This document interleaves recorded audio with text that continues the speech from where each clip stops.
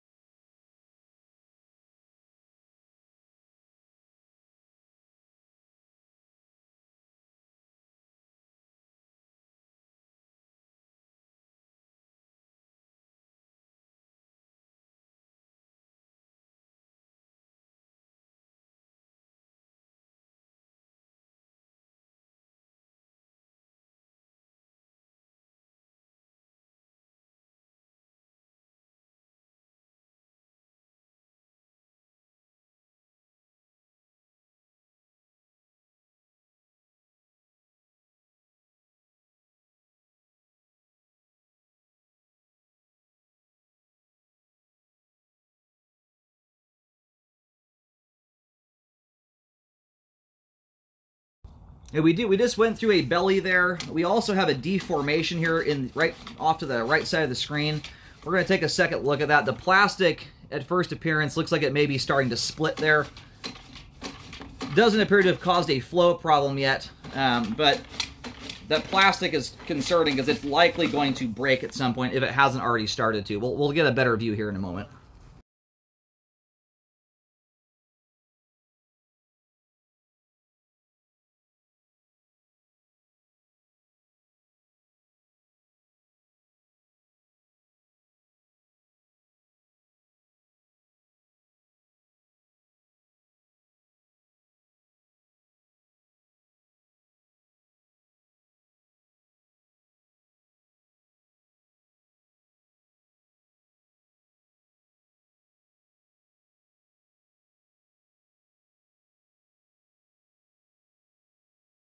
We just transitioned there into 6-inch 3034.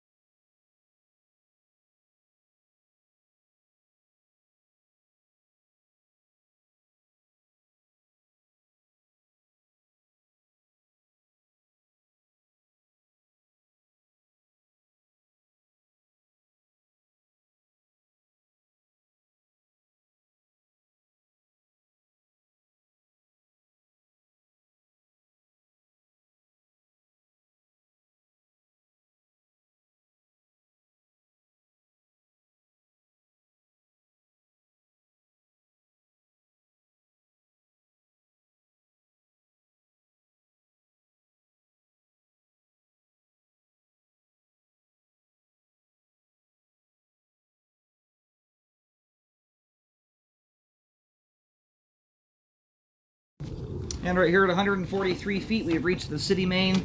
We're going to go locate that while the line drains out, and we'll get a better view of everything. Kind of the main spot I want to look at is where that deformation and the belly is at. I located the camera head successfully. The line terminates at the main out on Northeast Cooch Street. The line comes around, the exits out the rear, and I'm describing this as if you're standing in the road looking at the front door. Wraps around the left side of the house, comes up towards the street, and then crosses under the entire width of the driveway, gets just beyond the edge, the right side edge of the driveway, and turns and heads out to the street. And part of the reason it's such a long line, it takes kind of quite the pathway to get out there. Now almost all the water is drained off. There's just a little bit from the dishwasher trickling through. We'll pull back here. By the time we get to the belly, it should be fully drained. But that deformation there was very concerning. I mean, when you get a deformation that large in ABS plastic versus what we're in now, PVC. PVC, in my opinion, is a little bit more malleable, stretchy plastic that handles that stuff better. Where ABS is a more brittle pipe. It's good pipe, but it's just more rigid, so when it doesn't stretch quite as nicely. And as far as that thing was deformed there, if it hasn't started to split already, I can almost guarantee you it's going to. It's that indentation is probably more than an inch inward. There's only so far that stuff can stretch, and I don't know if it's a sharp rock trying to, the line is resting on or next to. It could also be a large root trying to punch through the line. All the green PVC, the 3034 there, looks good, drains nicely, and pretty much all of that, if not the entirety of it, is the city's responsibility. That's in the roadway there.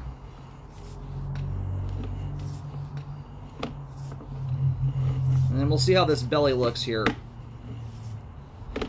And the belly where it's at, the distance it is from the home, if you're going to have a belly, that's where you want to have it, 90 feet or so out from the house. It's less likely to block and back up at that point.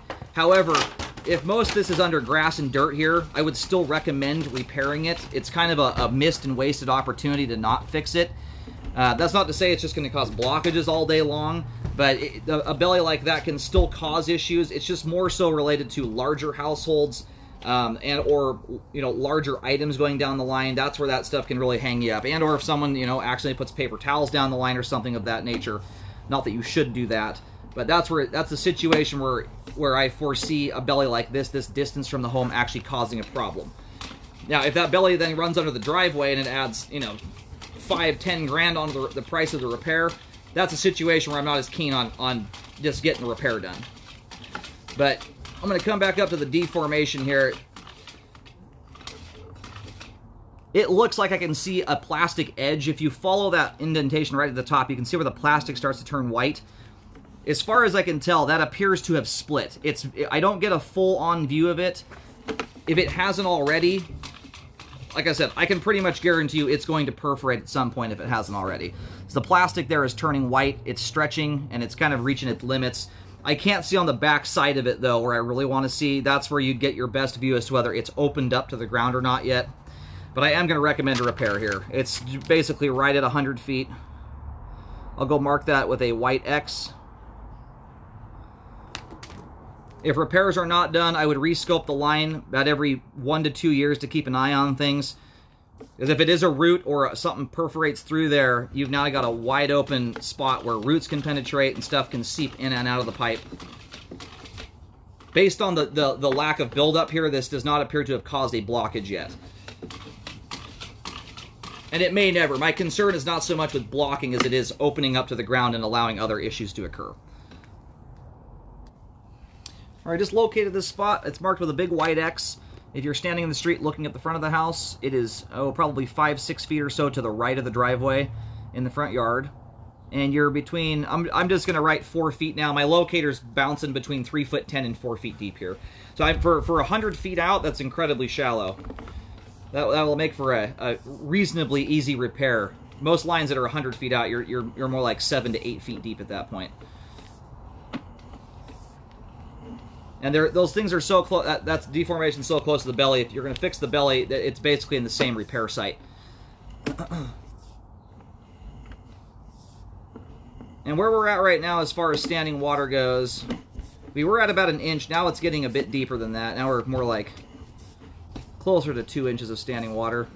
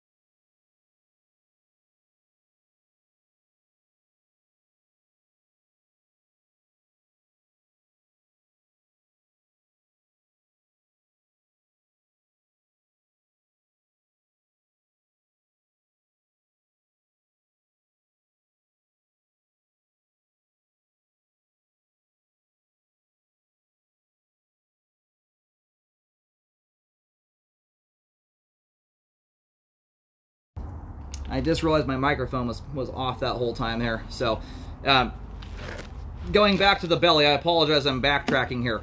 The belly was about twice as long as I originally thought when the water was still running. It runs from 78 feet to 100 feet. I originally thought it may have started around 90. So given the length of that belly there, I would like to see it repaired. It is unfortunately underneath the driveway. The deformation is not. The deformation is out into the grass.